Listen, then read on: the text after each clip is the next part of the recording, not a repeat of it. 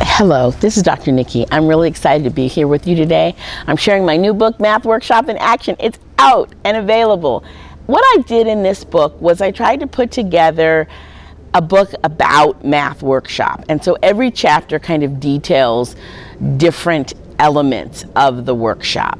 So I'm going to give you an overview in this video, and then each following video will be about a chapter.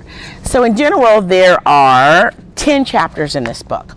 The first chapter is about creating a community of learners, because I think that's really important. When you're the most important thing about workshop is that you have kids that want to learn together.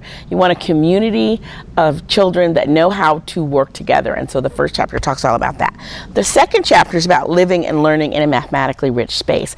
That's really important because the environment that you create should be mathematically rich. It should be dripping with math, as we say about literacy. It should be balanced in terms of you should have math posters up and literacy posters up. And so I talk about that in a mathematically rich space. I also talk about the classroom as your first toolbox, that you want a classroom that is rich in resources for kids. You want kids to be able to look up and see anchor charts that support their thinking. You want the tools that they use to be big in class size. So like you might have a large hundreds grid, a large number line that they can walk on. And I'm not just talking about a whole number line. You need to have fraction number lines, and you need to have decimal number lines that kids can actually make sense of.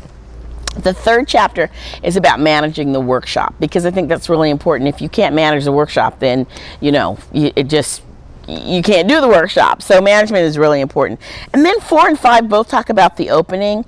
One chapter is kind of just about the general opening, the calendar, routines, and so forth. And then the other chapter kind of takes us a deep dive into mini lessons, because mini lessons, people struggle with those and the kinds and types of, that there are.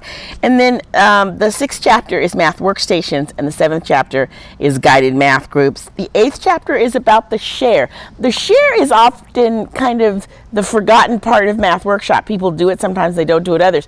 Share is really important, and I devoted a whole chapter to it. And then I talk about assessment, balanced assessment, looking at how do we do both formative and summative assessment in our classrooms. And then finally there's an action planning guide at the end of the book. So I hope that you have fun reading it, and that you get a lot of information from it. I tried to put a lot of things in there so that you can have a smooth running math workshop.